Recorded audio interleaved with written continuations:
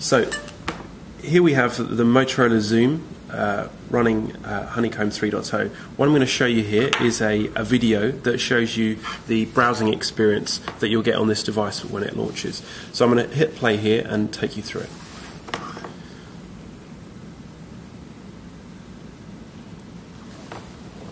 So what you'll see on the home page is some scrollable widgets where you can store your favorites, but you can also click directly on browser to bring up the browser. So what you'll see here is entering text to a website. That will come up, and what you can do now on this version is open that in multiple tabs. So you'll see across the top there we have the ability to have now multiple tabs to take more of a tablet experience rather than having a traditional phone only experience. What you can do, similar to before, is you can add different bookmarks, which is coming up now. You can see the different bookmarks that can be added. And you can see that on your screen.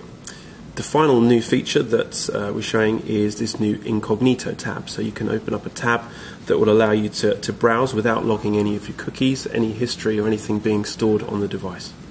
So that's an overview of the browser on the new Motorola XOOM.